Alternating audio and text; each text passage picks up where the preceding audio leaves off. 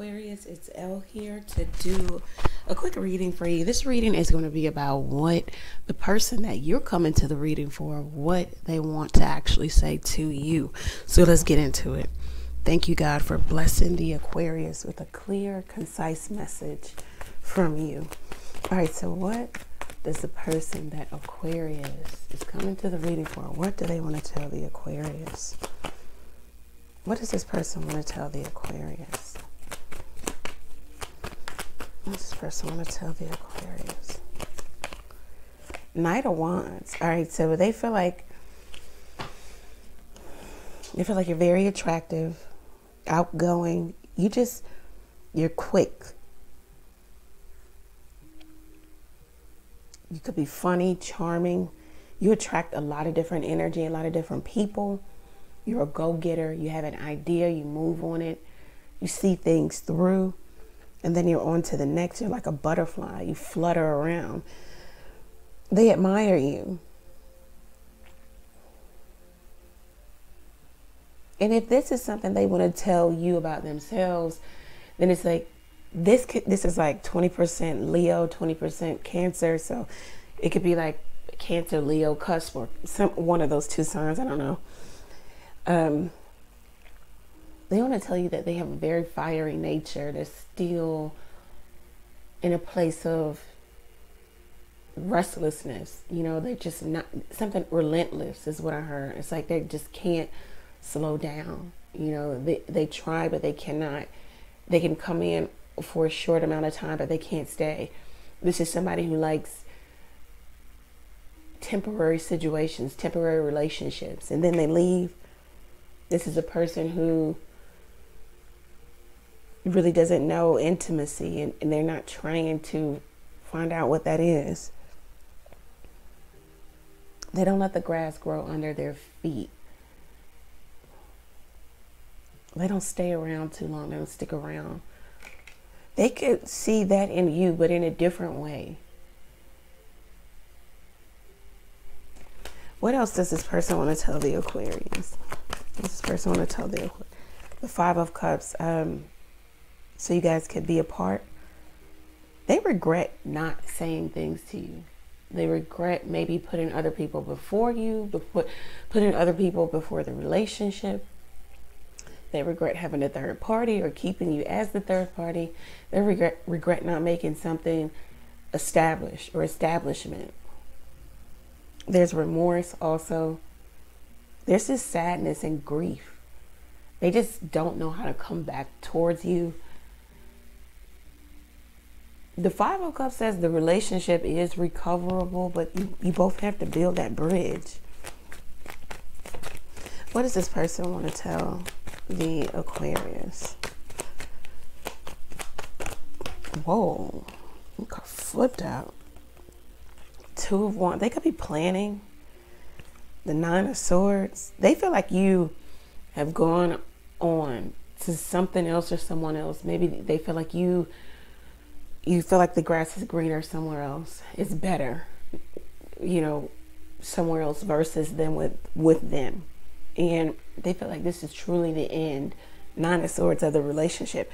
They also feel like, so they try to forget you. They try to put you out of their mind, but the longer you guys are apart and not talking, the thoughts and the emotions kind of attacking them. They can't sleep. They can't think straight when they're alone. Of course, you have a lot of different people around you can distract you, but when they're by themselves, it's just like a whole emotional, mental attack here. And the attack is coming because this person feels like this is truly the end. Like there is no coming back from this.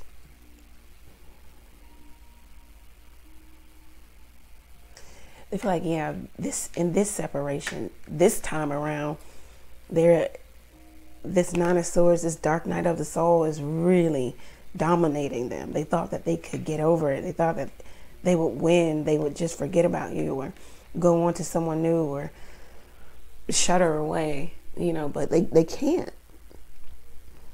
They're also seeing that maybe it just doesn't get better than you for whatever reason. With the Two of Wands. they're at a crossroads, an impasse. Like they have to determine or decide, you know, which lifestyle do they want to operate in, like singlehood or being a couple. So this is what your person wants to tell you. This person cannot cope with not having access to you, not being able to talk to you, not knowing what's going on with you. What else does this person want to tell the Aquarius? The Two of Swords. So they feel like it's just best to leave this alone for right now. And maybe it will come back to them. Maybe the opportunity for reunion will present itself. But right now there is very little cooperation. You know, you both won't cooperate with one another. It's a power struggle. It's the tug of war. It's the push and then the pull. It's two people needing to learn negotiation and compromise. This person could want you to think twice about cutting them off with the Nine of Swords and the Two of Swords.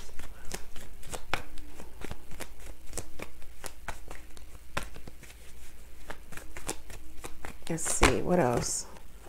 The Six of Cups. So they want to tell you that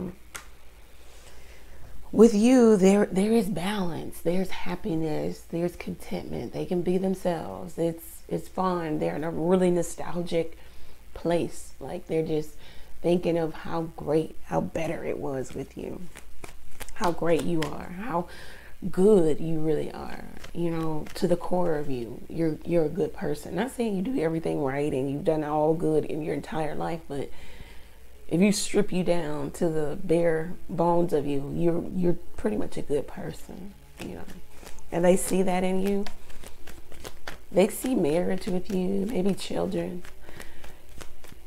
They also want to tell you that maybe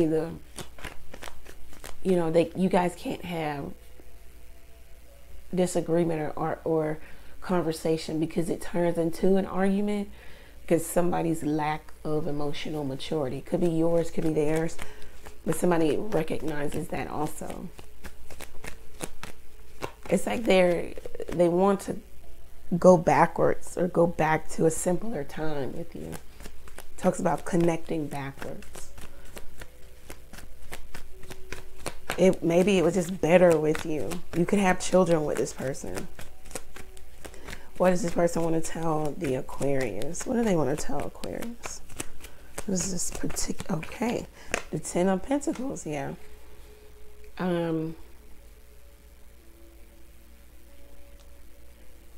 If not marriage, they definitely want you in their life forever. You know, you are a forever person with the Ten of Pentacles.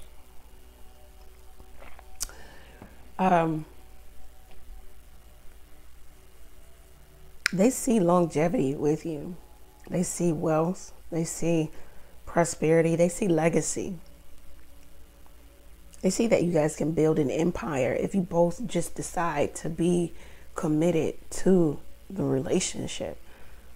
Not just to one another, but to the relationship, to the longevity of the relationship, to the outcome. See, a lot of people are more so, they look at they isolate. It's like some people they don't have longevity because they're not focused on the outcome. They're not focused on the end game here. They're more so focused on how I feel today, what happened today, what will happen tomorrow. And they're not more so taking a step back and realizing, is this going to get me to my end game? I said I want to be married. I want to be with my partner forever. But it's all of this temporary frustration, hurt, pain, or me causing drama. Is it going to get me where I really want to be? It's like, so this person feels like you're a Ten of Pentacles type of person. They could also feel like you have money, you know, or they want a piece of it. They want to be a part of it. You feel like affluence and opulence and abundance is with you, and overflow. They feel like they could just really grow old with you, is what I'm hearing. But it's like the two of you maybe are not looking at that. You're more so looking at today, or the day today, and not realizing that the day today leads up to the forever, you know? What else? We're gonna get 2 more cards. What else does this person want to tell the Aquarius? The King of Wands. They really desire you, have a lot of desire for you. You're in their heart's desire. They want to make up with you.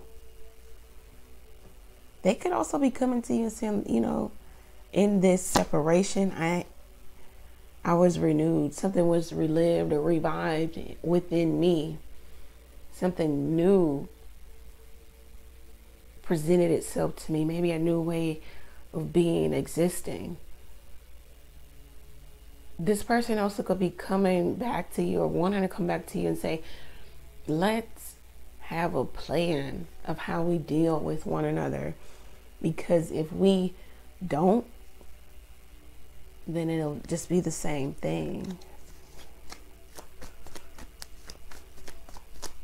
This person wants to drop the burden of holding back, of maybe taking you for granted, of just showing up for the relationship and maybe making you do all the work, or vice versa.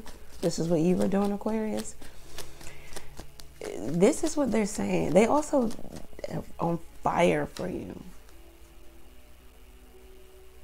Lots of passion here. Makeup sex, makeup session.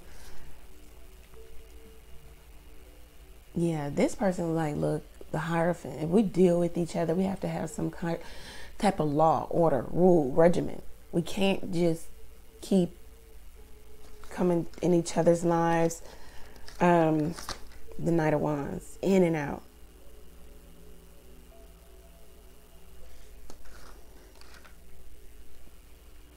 So this person's like, we got to make something more traditional, more solid, more stable. We either need to get married, or we just need to know that we're together.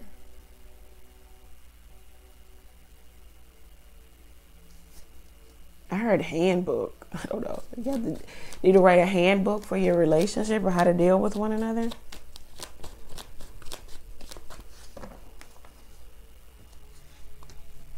Let's see, by way of the soulmate cards, what else do they want to say? And then we'll see what is the advice for the Aquarius. So this is somebody who's kind of renewed here. Let's see, these cards fell out. You are spiritually connected to those you love. So this person feels like they're spiritually connected to you. They feel like you are their twin flame. They feel like you guys were split apart at birth. And then you spent your lives trying to find one another. You know, so they feel like you're their twin. Yeah, wow. They feel like you're their soulmate. When you meet your soulmate, you feel calm, no anxiety, no agitation. So maybe they know now. They know what this is. Twin flame, soulmate. They know that there's a spiritual connection between the two of you, especially with the Hierophant there. Let's see what is the advice for Aquarius. What's the advice for Aquarius? What's the advice for Aquarius dealing with this person? Okay, these cards wanted to come out. The Chariot could be dealing with a Cancer. You don't have to be. Remain focused on yourself. Remain focused on your business. Remain focused on your job. Remain focused on making achievements over short-term goals. Yeah, it says Knight of Pentacles. Be hardworking, diligent, dedicated, but also stable. So don't make any move. This is like, for some of you, see your dreams through. Pay off debts. Karma is happening. It's happening all around you. You're getting what you're owed, what you're due, and the other person is too. What is for you will come to you. Someone could make the decision to come and apologize to you, make something right, do the right thing. This person could be in your dreams or trying to show up in your dreams. It says be diligent, be dedicated to seeing your dreams through. So it really feels like this person is going through some type of awakening, right? But the universe is saying, we still want you guys separated right now, because they need to go through this, and then you need to go through this, Aquarius. And once you both do your own thing, you possibly could come back together. What is the message from the universe? Okay. All right, message from the universe in regards to this relationship. Okay.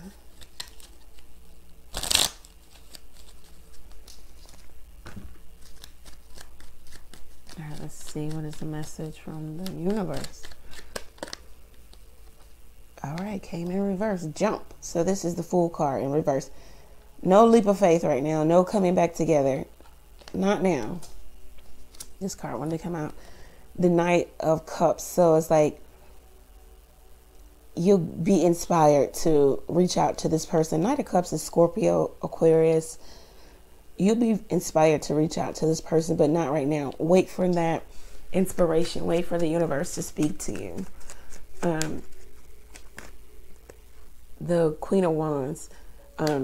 Yeah, you're magical. You're a star child. People see you. You're getting a lot of attention. Be focused on your goals. Maybe some entrepreneurial endeavors.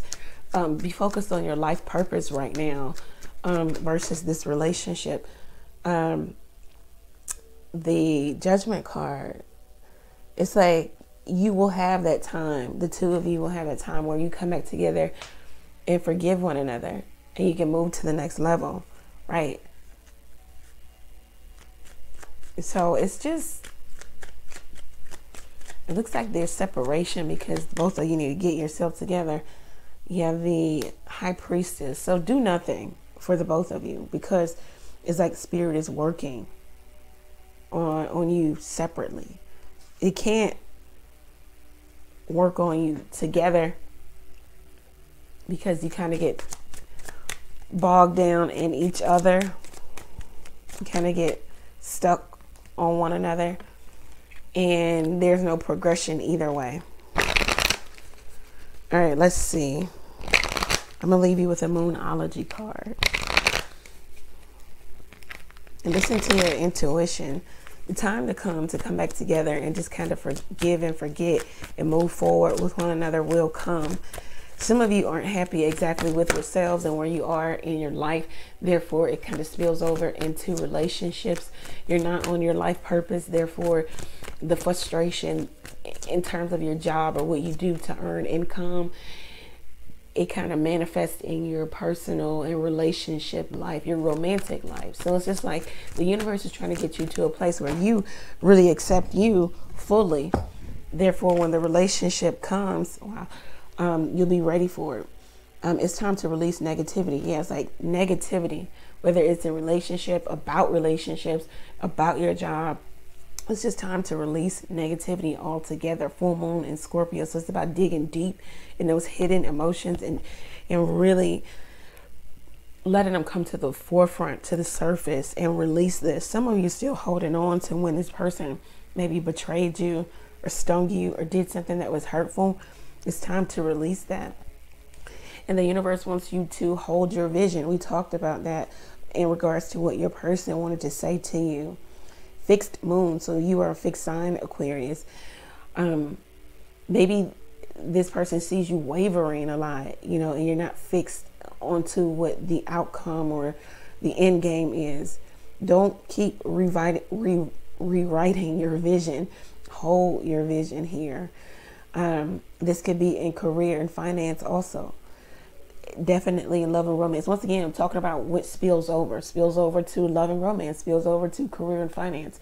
If you're always changing, if you're always in and out, if you're always up and down, if you're doing this and you're doing that, you're possibly doing that in another area of your life too. So it's like the universe is trying to get either you or you and your person to settle down in different ways. Okay. Okay. So we're going to do an ancestors and angels and out of here. This person could have known that you were the soulmate, twin flame, or whatever when they first met you, but they didn't treat you as such. It was just like, oh, okay.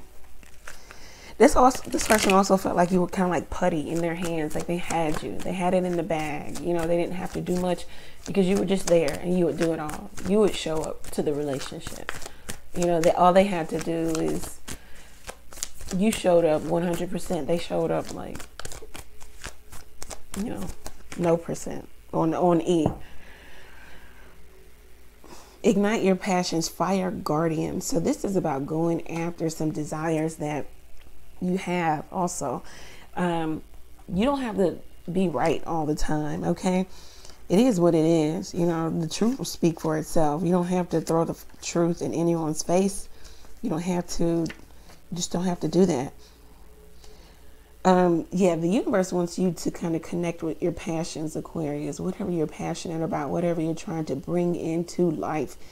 That's what you need to be focused on, not love, not romance, because it only detours you. It only is a deter to your dreams, to your aspirations, because when you show up in relationships, you show up 110% ready to make it work, ready to do any and everything, go above and beyond, and then there's no room for anything else. But the universe wants you to be focused more on yourself. You had the first card out that was advice for you, was the Chariot. That's the most selfish card in the tarot deck. It's selfish in a good way, because that's the only way you can really get things done. A lot of times is to be self-directed, self-focused. So it's like the universe is like, look, no love right now. You'll get it. It will come. But you said you want all these other things in your career, in your finances. You need to focus on that. And then we'll bring you love, but you cannot do both. You can't do both. You can't be dualistic, because you're a fixed sign. You're not cardinal. So you really want to expand something here with the fire guardian. Fire guardian. Fire guardian, it's like you have some dreams. It's like, I just wanted to be big. I want to do this. I want to do that. And that's good. And this also could talk about maybe some of you kind of like walking on the wild side, taking a load off. Go after what ignites your passion, what makes you feel powerful. This is like unlocking the inner goddess or God inside of you.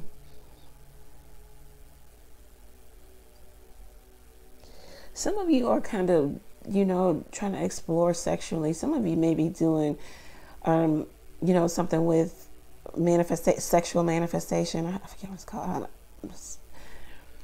I don't know if you're Kundalini. I don't know if that's been awakened for you.